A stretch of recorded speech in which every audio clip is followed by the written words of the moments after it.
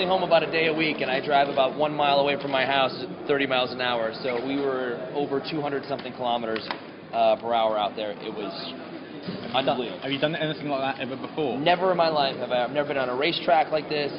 I have a very similar car. I have the same Camaro convertible at home, so I knew where to sit and where the handles were, so it was pretty good.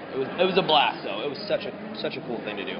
Tonight, I fight Wade Barrett for the Intercontinental Championship. I have no idea about the rest of the nights. That's the cool thing about WWE. We fly by the seat of our pants. We don't know who our opponents are going to be, but you know you have the greatest superstars in the world competing just to put a smile on a face, so we're going to pull out all the stops. We have to see how Fastlane goes, just because there's so many things up in the air right now. I threw out an idea to face Daniel Bryan at WrestleMania, because I thought he could have had a better showing at the Rumble, as I thought I should have. You know, we didn't do our best. I'm rooting for him to get in that main event of WrestleMania, though, and also rooting for Roman, so I'm going to see how that plays out. If there's an opening for somebody, I'll be the first to challenge anybody. My plans for WrestleMania, if Daniel Bryan doesn't win at Fastlane, I'm challenging him outright. I already have.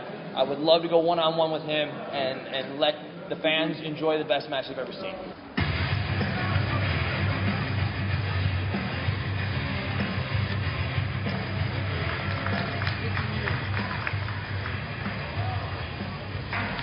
What? This punk over here?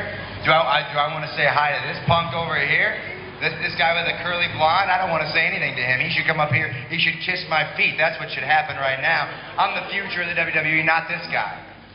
Seth is the future of the WWE. I'm not going to kiss I think the entire WrestleMania card is really up in the air. Right now, all you know is you've got a WWE World Heavyweight Championship match at the top of the card. Brock Lesnar versus who?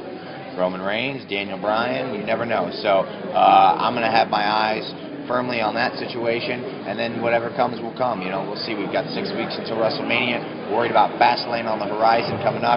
Should be a very interesting time for all of us in WWE. I'm not necessarily a guy who believes that everything happened for a reason, but looking back in retrospect, I wouldn't have changed a single thing.